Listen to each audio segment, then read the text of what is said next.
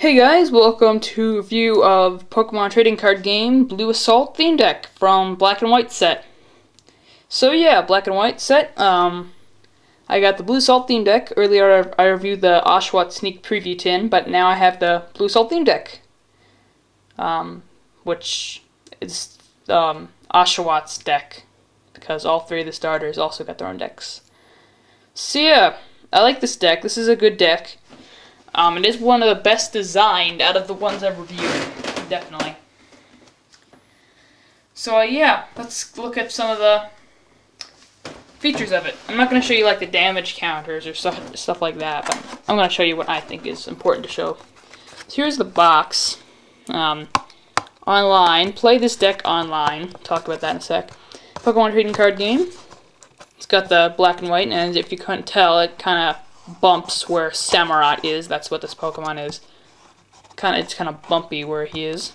It's very nice artwork. Basically, Samurott standing on a rock with a big wave crashing on him, or it. I don't know if it's a he or she. And also, black and white is also elevated.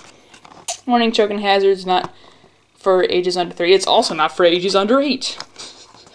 Okay, black and white again. Exciting new discoveries, powerful new Pokemon, more epic battles, more epic yarn. Okay, not more epic yarn, but more epic battles. A new generation of Pokemon has arrived. The Pokemon trading card game Black and White expansion brings you a legion of over 70 new Pokemon from the newly explored Unova region, including the legendary Reshiram and Zekrom. Both featured never-before-seen art that covers the entire card. The Pokemon TCG Black and White expansion is your gateway to a bigger Pokemon world. Sorta. I'm sure they said that for everyone. Pokemon expansion Diamond and Pearl is something. I don't feel like reading it. So yeah, strategy, or whatever this is.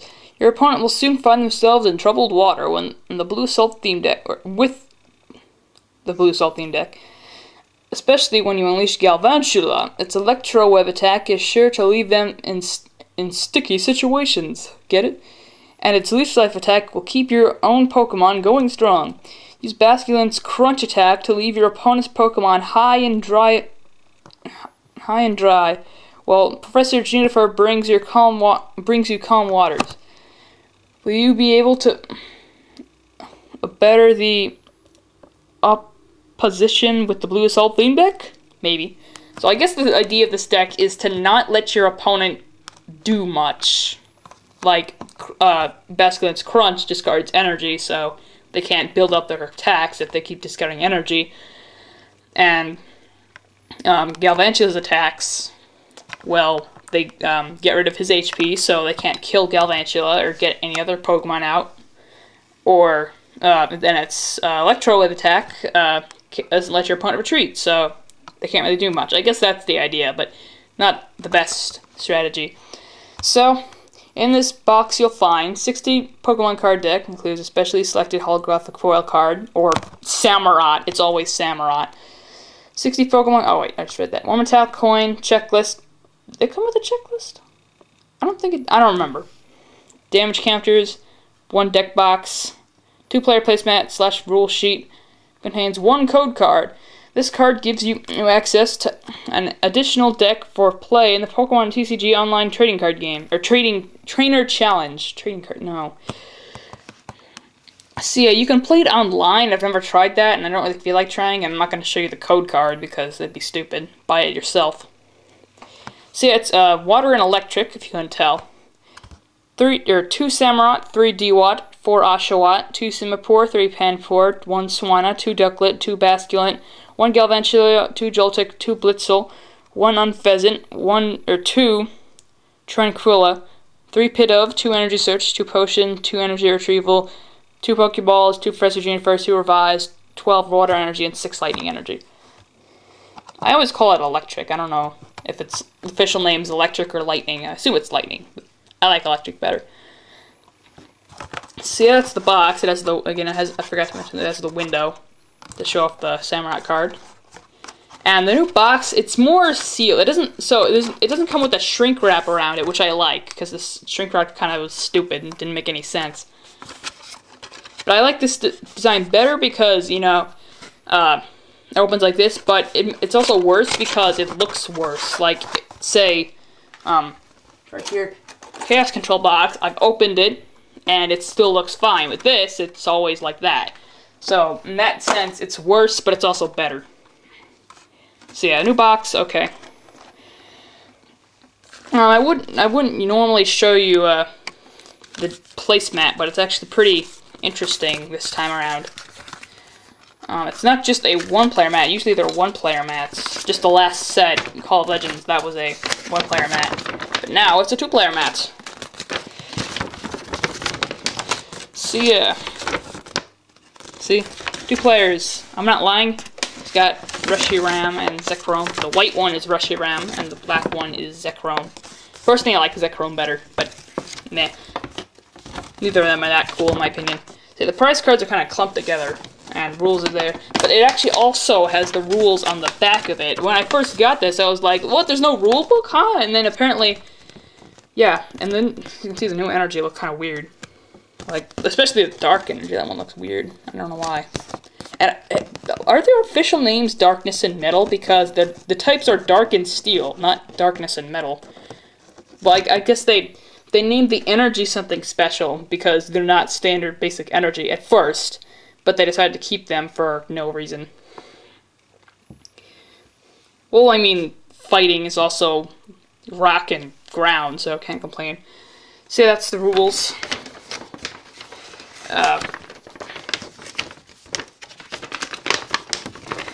And placemat.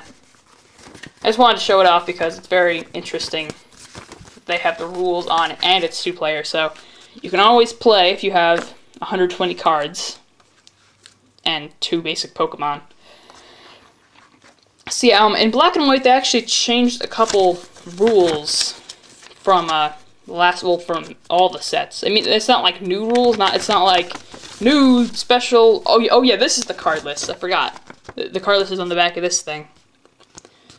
And if you couldn't tell, like, look, there's 2 Snivies, 2 Cervines, and 2 Superiors. And there's actually 4 Snivies / Tepigs / Oshawotts, because there's 1 from the sneak peek tin, 1 you get in the deck, 1 you get from the packs, and then 1 that you could get in the blister packs as promo cards. So there's 4 of all the basics, but there's 2 of the other ones. And I actually have the other Samurai, and it's awesome. It's much better than this one. Well, it's not much better, but it's better, I think. So yeah, card types, as you can see, it's a new design, but they've done that several times. Like, Pokeball looks nothing like it did before. That wasn't the first Pokeball, obviously. It's something a lot different, so I don't know why that's it. So yeah, I don't know why it says Pokemon cards from Diamond and Pearl through Call of Legends, because, well, that Diamond and Pearl wasn't the first. In fact, on the website, they even list, like, all the Ruby and Sapphire sets, so I don't know why it just says that.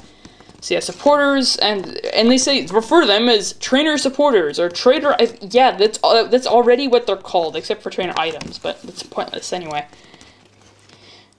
Any reference card, so, like, if it says search your deck for trainer card, now it reads search for deck for an item card.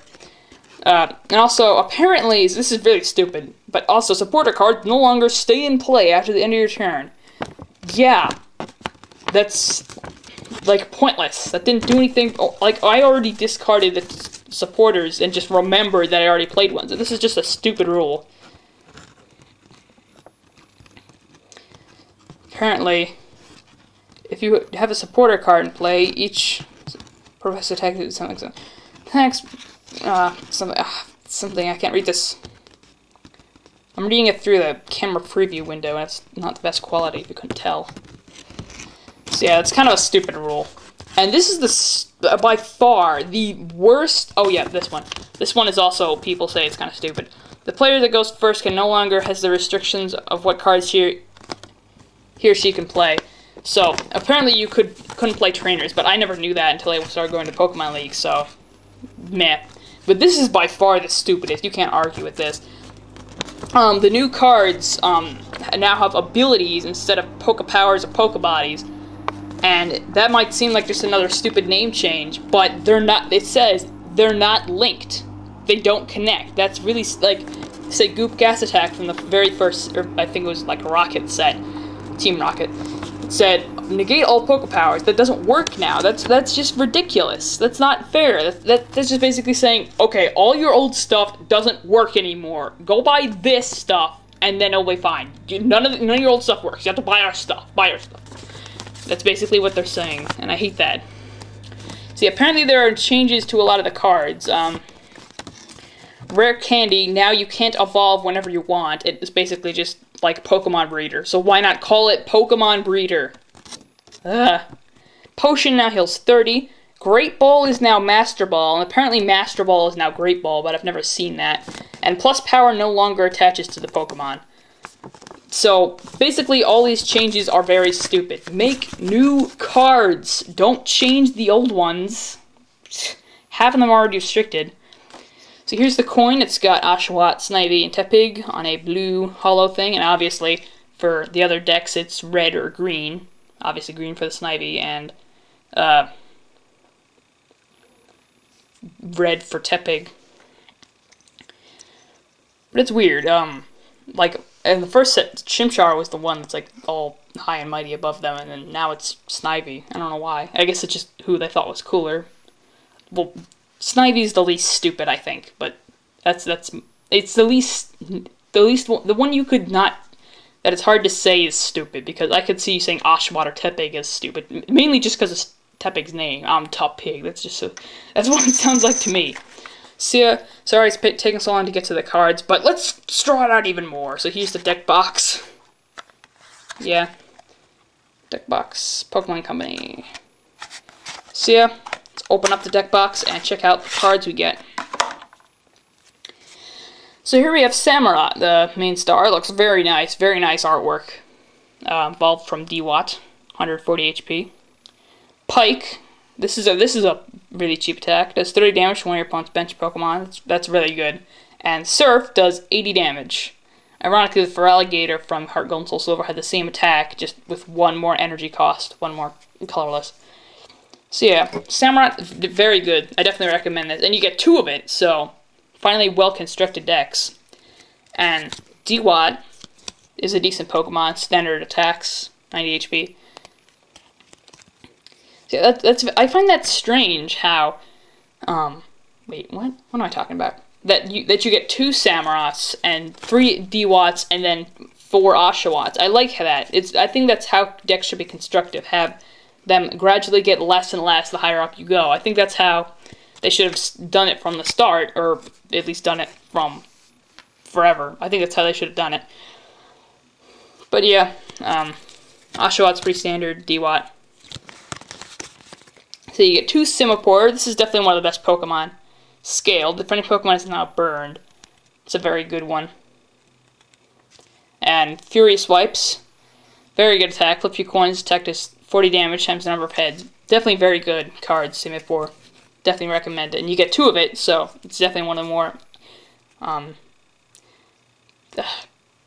developed Pokemon, I guess. And you get 3 Panpour. I don't really like Panpour. I think 30 damage, 3 energy is not a good attack at all. I think Oshawott is definitely much better, but neither of them are too good. So yeah. Swanna. During your next turn, each of this Pokemon's attacks does 40 more damage before playing weakness resistance. So that's an interesting attack. And Aqua Ring, switch this Pokemon with one of your bench Pokemon. So I can see why Feather Dance exists. Instead of, like, not just, I only have 1 energy, what should I do? I guess I'll just use Feather Dance. I mean, like, you're not going to have her, or you're not going to have Swanna out the next turn, so might as well do as much as you can for the time being. So yeah, Swanna is a decent card, but you only get 1 of it, so that's not very good. Ducklet, not good at all. Basculin, I really like Basculin. Flip a coin. If heads, discard energy attached to defending Pokemon. For 2 energy, that's a very good attack. I definitely like Basculin. You get 2 of it. So, that's another good card. Now, Galvantula. Galvantula is a very good card. You get Well, Electro Web, I actually talked about these, and they were mentioned. These are very good attack. That's not fair. I'm just saying that right now. That attack is so cheap, it's not right. That's not fair. You shouldn't be able to do that. Well, I guess Espeon was kind of the same deal. From, Unleash. No. Undaunted. So Galvantula is very good, but you only get one of it. And are those supposed to be its feet, or it's like antenna? And I know this sounds really weird coming from me because I hate spiders, especially tarantulas, because I hate when they have like little furs, or because tarantulas are really furry. But I like Galvantula. He's cool looking. And then Joltik. Yeah, you get 2 of that. It was 30 HP. Strange. Not a very good attack, or a very good Pokemon. And then you get 2 Blitzels. The first form of Zebstrika, which I actually have some of those. Yeah. Not a very good Pokemon. Really, take the Blitzels out and add more Galvantula and Joltik. This is pointless. Get rid of it. Either that, or get rid of Swanna and Ducklet, because they're... like, you really don't... because Electric is already completely overshadowed by all these water Pokemon. I think either take out Blitzel or Swanna and get more Galvantula. Or take out both and get tons more Galvantula and Joltik. So yeah, Unpheasant, by the way, that is the dumbest name I have ever heard. Well, maybe not the dumbest, but it's really stupid. Flip a coin. If tails detect is nothing. If heads, print all text effect, including damage done to this Pokemon during your opponent's next turn. So that's kind of what the attack in the video game does. So yeah, 120 HP, Cutting Wind, standard, 3 energy attack. Tranquil. I don't know what that is supposed to reference. It's a pretty good Pokemon. Got some pretty good attacks. Quick Attack and Gust are both good. Pidove, he's okay. I like these attacks. Those are pretty good attacks for 1 energy. Get 2 energy search. Oh, by the way, you get 1 Unpheasant, 2 Tranquils, and 3 Pidove.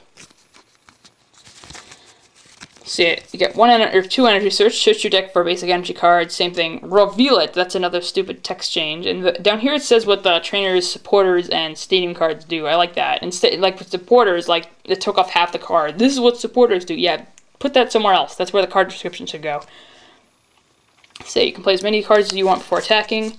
Potion now heals 30 instead of 20, as I said earlier. And this is, by the way, one of the coolest designs for the Potion card. It looks awesome. It looks like the old Potion, but it looks cooler. Definitely my favorite Potion design. And I also like the new card design. It's not all grimy like it was in Heart Gold and Call of Legends. So yeah. Energy retrieval now, you don't have to discard a card. You just get 2 from your discard pile. So, energy retrieval, really good. You get 2 of that. Pokeball, flip a coin, if heads, search your deck for Pokemon, reveal it, blah, blah, blah. Pokeball, meh, it's not a very good card. It really works when you want it to, so, not a very good one. Professor Juniper, discard your hand and draw 7 cards. This is basically the supporter version of Professor Oak. You get 1 or 2 revives. This is a decent card. Put a basic Pokemon from your discard pile into your hand.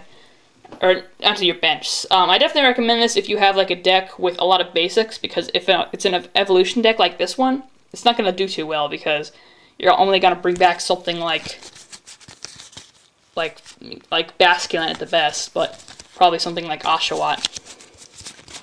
So yeah, and then you get 12 water and 12 electric, or lightning, whatever. So that's very cool. So yeah, my thoughts on this set. It's a very set. Blowing my mind. My thoughts on this deck. It's a very good deck. I definitely recommend it. Its biggest problem is it doesn't have enough of Galvantula. I think they should have gotten rid of some of the cards like Swanna, Ducklet, and Blitzel, and given you more Galvantula, because he's one of the best Pokemon, and he's mentioned in the strategy, but he's not really there. But Samurott, Panpour, and Galvantula are all really good Pokemon. Baskin is also pretty good. See, I'm gonna give this a 9 out of 10. This is one of the best decks. I think this and Chaos Controller are my most recommended decks in of the ones I've reviewed. Steel Sentinel and Retort are okay, but this one and Chaos Control are both really, really good. This one has a lot of good Pokemon. That one had a lot of good Pokemon. 9 out of 10. Definitely go get this one. Sorry this review was 20 minutes long, but I don't know. I just tried to talk about everything. Sorry if you just wanted to see the cards. But yeah, I'll see you guys next time for more Pokemon reviews, or maybe some of the weird stuff. Later!